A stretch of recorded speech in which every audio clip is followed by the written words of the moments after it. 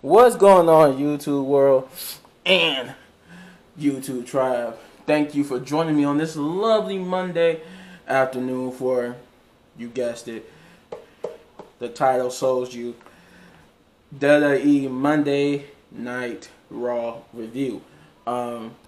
Just want to say thank you to everybody who's joining me today to watch this video, new and old. Yeah, not gonna take up too much of your time. We're gonna get straight into it. Oh, let me get my notes here. I always take down notes now, so I know exactly what to talk about. I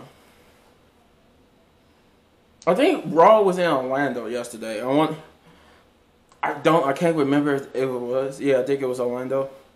But we kick it off with the return of the missing, and nobody knows why I'm missing, Randy Orton. Randy Orton returns. Oh, somebody. I just got a little comment. That was my little thing going on for the comments. When y'all leave comments, Randy Orton returned basically to a thunderous ovation. You know, I think this is the first time. Yeah, I think the last time Randy was on Raw, it was in the Thunderdome. So I think this is like the first time since the Thunderdome, since, you know, before the start of the Thunderdome, Randy has been back in front of the live audience. So we get he's just basically happy to be here. He does the whole welcome to Monday Night Raw, and before he could get into, you know, he just said he was sitting at home, you know, watching the show, and before he could get into any further, he gets interrupted by Matt Riddle, who's also happy to see him. You know, he's delighted. You know, then he break out to this funny story about how him being gone reminded him of his father, or I think he said his father or stepfather that went to go get some milk and got lost and never came back. You know, Riddle, he got to have his little weird, you know what he, they try to insinuate he does moments. Then he tries to reunite RK Bro. So Randy Orton basically tells him, no, we're done. You know, we had a couple of matches, we had a good run, we made some shirts, but, you know, he's done. He doesn't want to be part of RK Bro anymore. And he was doing. He tells Riddle, look, you was doing fine. I was doing fine before the tag, before we started teaming up. You was doing fine while I was gone, so it doesn't, you know, we don't need to be a tag team. You know, he works better when he's solo. So this comes out AJ Styles, who admits that he's been trying to break Riddle, and he said, who would have thunk it that instead it wasn't the scooter, it wasn't them beating him up. It was a broken heart by Randy Orton, from Randy Orton, who basically broke his heart because he said he didn't want to team up with him, and it made Riddle. I love Riddle's character because it's so much. It forces you to be like, aw, like you just had to go, aw, like what the he's so adorable. Like you're adorable. Like his little weird, innocent play. It's like you hate to see him hurt. You're just like, oh, okay, why you do that, Randy? And then the crowd was cheering for them to continue RK Bro. The crowd was even into how sad Riddle was, and I guess this was set up Randy Orton versus AJ Styles, because I think AJ was taunting Randy to the point where Randy basically tells him that since he's back, he wouldn't have a match against AJ Styles by himself. You know, reaffirming that he doesn't want Riddle at ringside. We go backstage with Baron Corbin, out of all people, who he basically is there on a little invitational whatevers, and I guess Baron was invited to Raw by Jinder Mahal to take care of Drew McIntyre, and if he do so, he will help Baron out of his financial struggles. And so he basically So that basically sets up the first match of the night, which is the Baron Corbin versus Drew McIntyre. So the match in itself was good. You know, Drew dominated for the most part, and then like doing the like, I guess towards the end of the match, he was getting ready to set Baron Corbin up for the Claymore, but Baron's like, you know, pleading with him that he need this, he need the money to help him. And then he was like, you know what? Honestly, I'm kind of feeling sorry for you, Baron. He grabs the mic. He tells Baron he's feeling sorry for him. And he was like, he was going to just claymore him. But he's just like, you know what? I'm not going to claymore you. Man, how much do you need to get you back on your feet, into a bed, into a freaking shower? And he was like, all he needs is $100,000. And he looked, Drew McIntyre was like, what? And he's like, that's all I need, and $100,000, and that would help. And he said, well, how, you know, in a clever way, he goes, well, you need $1,000. How about $2,000? Hell, let's make it $3,000. You know, he was sitting in for the Claymore, and he Claymore Baron Corbin and won the match. It was okay. At first, I didn't really like it, but the ending kind of saved the match.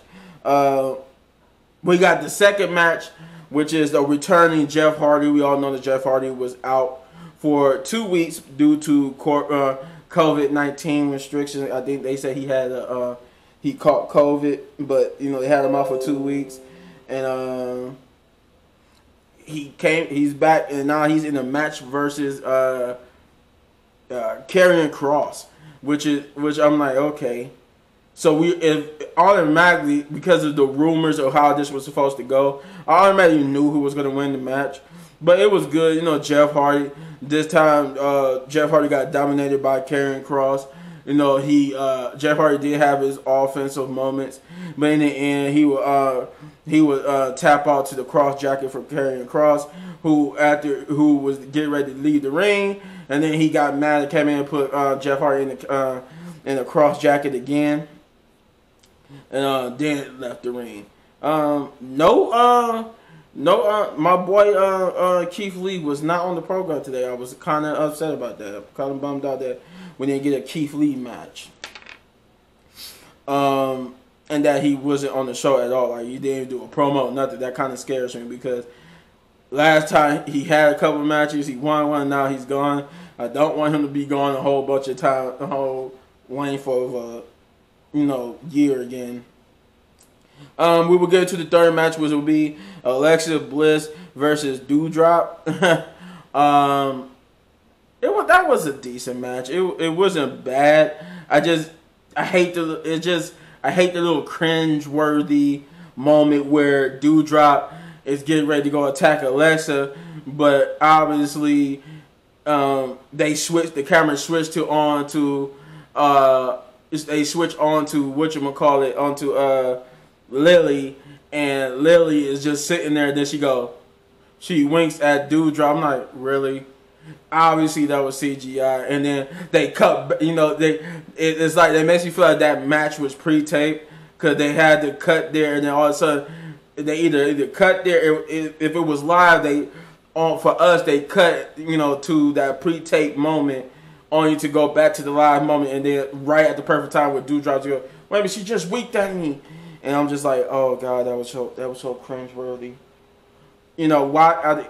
I really don't understand what they're trying to go with this whole Lily thing, but I just don't want it to be cringe-worthy, and it's just been cringe-worthy. But other than that, the match was good, and Doudrop would get beat by Alexa Bliss.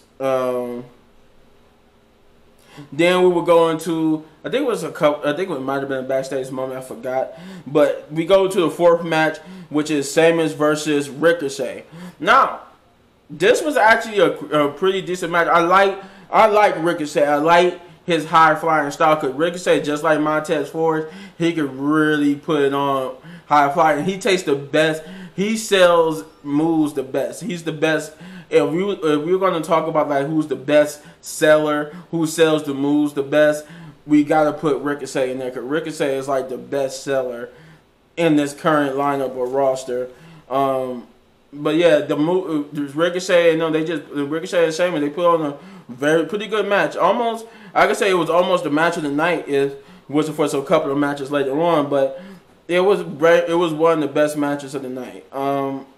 But Sheamus would ultimately get the win using his face mask, where they say I guess the face mask got some metal type plating in it, and he used that to his advantage to get the win over Ricochet. But then immediately after the win, you see Sheamus holding up the title, and then he stops and look. And that's because Damian Priest comes out and interrupts Sheamus' big victory moment. They get into a little verbal spar, and Damian then waits for his opponent, who happens to be John Morrison. And this leads into the fifth match, which is Damian Priest versus John Morrison.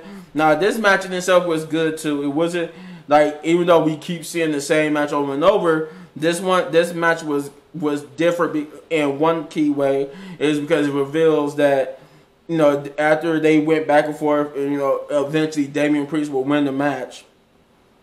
The real gem of the match was at the end, where Damian Priest was getting ready to go for his signature for his finisher on John Morrison. The Miz would try to use the drip sticks to spray water on him, and because he did, after he hit his finisher and pinned John Morrison, Damian like, you know what, I'm coming after you. I don't care if you're in a wheelchair. And so he basically gets ready to go after him, but John Morrison would try to stop him. But Damian would hit John Morrison with a forearm or elbow. I want to say it was an elbow.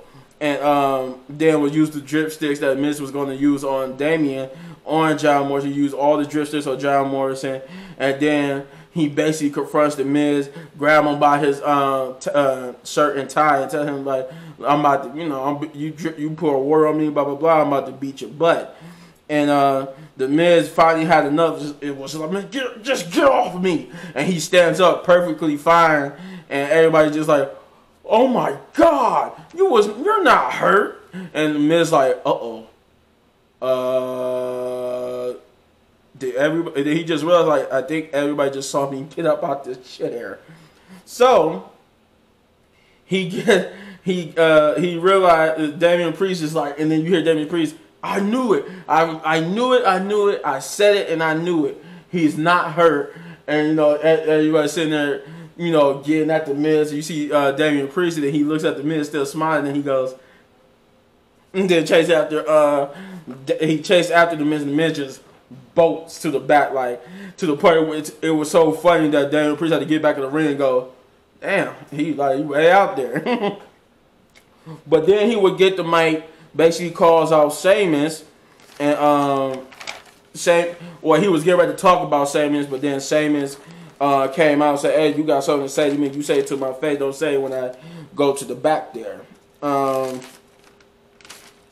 Let's see. Yep. So he basically tells Damian Priest basically tells Sheamus that you're a bully, and I'm gonna deal with you like I always deal with bullies, and that I'm gonna but it's gonna be different because you have something I want, and that's the United States Championship. So at SummerSlam, I challenge you to a match for the United States Championship. And Sheamus tells him he better be ready for that. He's gonna whip his ass at SummerSlam. So that match is basically official. So then we go to the next match, which is Mustafa Ali versus T-Bar. I think this is the only match. I think this is the only match I really didn't care for. Yeah, all the matches in the night, this was the only match I really didn't care for. But I couldn't really even tell you what really happened because I was zoning in and out. I started talking to people. I started talking to Dub Strapped Up, and it was just and you don't know who Dub and Strapped Up is, go look at some of my Call of Duty videos, and you'll see them. I played with them in Call of Duty. I actually one of my videos I got to win, so go check that out. Shameless plug, courtesy of DX. But yeah, so I didn't really care for this match, but T-Bar ended up winning. I do know that much. He ended up beating Mustafa Ali. And I think Mansoor was there, and then Mansoor basically stepped in when they were trying to beat up Mustafa after the match, but he helped to say he fought them back off. Blah blah blah. Backstage, we got Reggie taking a pic. Reggie taking a pic, taking pictures with the United States Championship, talking about how it felt good to be on the other side of the camera for once, because he always had to take pictures for Carmella and Nia. But it felt good that since he's the 24/7 champion, he was getting the pictures taken. I wasn't gonna really. This was gonna be the other thing I said I didn't like, but then I gotta admit I really did kind of enjoy watching R-Truth and Akira Tozawa, dressing up as I think Akira was like a delivery person, package delivery person, and R-Truth was like maintenance, and they both had the same idea to try to get Reg, but it didn't work out, and Reg ended up escaping. We would go to a promo where Bobby Lashley and MVP just talks about what happened last week, and that Goldberg lied, because I guess he basically said that Goldberg said that the reason why he attacked MVP because MVP was threatening his son, and MVP said that was a lie. I wasn't threatening your son. I wasn't trying to harm your son. I was just trying to convince him to convince you. Hold on. God, I hate my camera a little bit. Okay. Yeah, I was trying to convince you.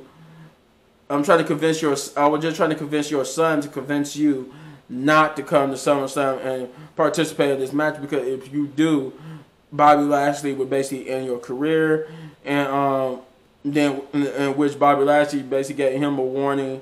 MVP gave a warning to his son, telling him don't watch SummerSlam because you would watch the end of the career of your father. But the upside is that now you will have your father home with you, and y'all can reminisce about the glory days and how you didn't stop your father from taking the match which ended his career. Then Bobby Lashley would chime in and tell Goldberg that if he follows through with this, and he really comes to SummerSlam and tries to participate in this match, he will regret participating in the match. And then he ends it by telling Goldberg that Goldberg, you're not next, you're done. And then we'll go into the next match, which is Rhea Ripley versus Nikki Ash, which was or Nikki, almost a superhero. It was a good match. I ain't gonna say it was a bad match. It wasn't as good as the Charlotte and Nikki Ash match from last week, but it was still decent. Rhea showing her dominant display, Nikki Ash having her moments of courage and comebacks, but ultimately it would get disrupted by Charlotte Flair, who will come out and push Nikki off the top ropes, causing a DQ, which means that Nikki actually won the match via DQ, but Charlotte would attack both Rhea and Nikki, standing tall, holding up the championship, over both. I think there was a backstage segment too where they asked Charlotte why she did it, and she basically just said that, they should have knew I was coming out. Like if they was on my level, they would have had anticipated my attack. They would have knew that I was gonna come out and try to attack them. They would have followed my attack, but they're not on my level. And that at SummerSlam she will regain the championship. And then she said something about people criticizing her for losing one match. We would then get to the main event, and then there was a backstage segment too with AJ Styles before the main event, where he talked about they're going to dismantle. They said like Riddle, Scooter, we're going to dismantle Randy Orton. Basically trash talking Randy Orton. But we get to the main event, which is Randy Orton versus AJ Styles, which was another good match of the night too. I think this was like, if not the best match of the night, this might have been like the second best. But yeah, it was a good match, back and forth. You have the Randy Orton being the jackass, to almost like in between beating up AJ Styles, he'll take shots at almost verbal shots at him. And then you got like I said, you got to the point where Omos got involved into the match, and Omos basically had to pull. Because I think he was getting ready to set AJ up for the RKO. Omos pulled him to the side. Then him him and Omos get into this verbal altercation, telling him like, look, you put your hands on him, that's my job. My job right now is to put my hands on him, and you getting involved and stuff. He, you know, he said, what you gonna do is sit there in that jacket? And Omos said, jacket, you want some? And then, but, you know, that little distraction allowed AJ to get the upper hand for the brief moment. Riddle would come out and attack Omos, was distracted Omos long enough, allowing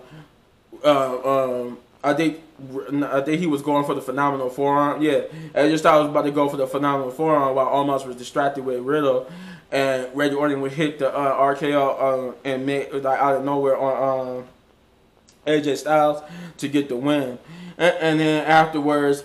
Riddle came into the ring, you know, tried to celebrate Randy Orton, apologize to Randy Orton for coming out. He said, you know, I know you didn't want me to come out here, but I had to come out here to help you with Omos. You know that just hug it out. That, you know, the people are asking for it because the crowd was cheering. I forgot to mention too, back at the election match, I just realized when I said the crowd was cheering. When during the election match, I wanted to highlight the fact that too.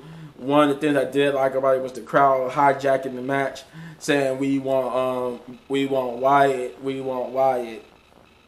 and it was kind of cool because though Alexa don't deserve it, it was pretty much a given that you was gonna have Alexa and Alexa being like the person who takes the brunt of that anger. But yeah, back to Randy Orton. You know, they celebrated in the ring. Randy Orton got the victory. But he wants to hug it out, and Randy Orton like hug with you? No way. So he basically, you know, blows off Riddle, but Riddle tries to stop. Riddle stops and tells him like, listen to the crowd. That's what they want. Let's do what the crowd wants, and you know Randy Orton like okay, bring it in. So they end up hugging, and, you know, they go on, you know, raising their hand to the crowd. The crowd is eating it up, you know. And Randy's like, you know what, let's do it this way too, and they do it like that.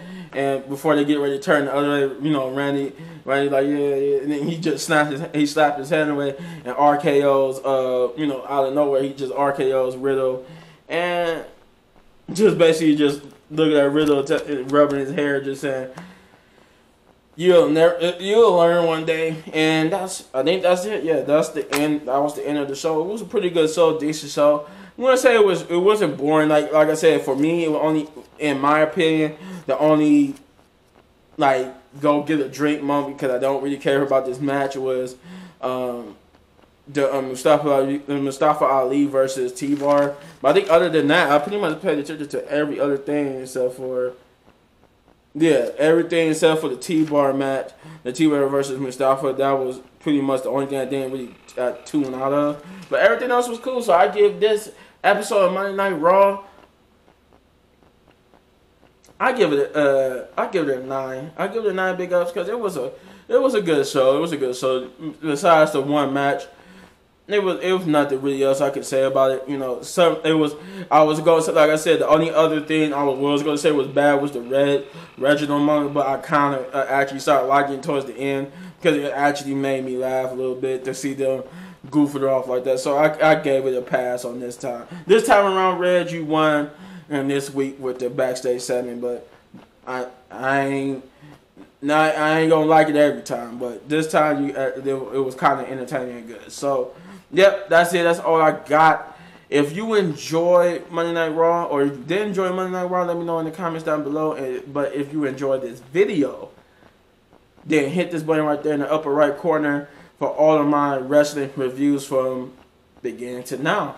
And if you enjoyed this video so much that you want to support the channel because you are a wrestling fan just like me, then hit that like button, hit that subscribe button, become part of the tribe, and hit that notification button so you always get notified when I drop videos, because I got one more video coming up for y'all after this. And yeah, if you enjoyed this video and want to hit any one of these other videos for more of my amazing content, I am out. But like I said, don't go nowhere. Got one gameplay video for you. Got this and the gameplay video for you today. So, peace.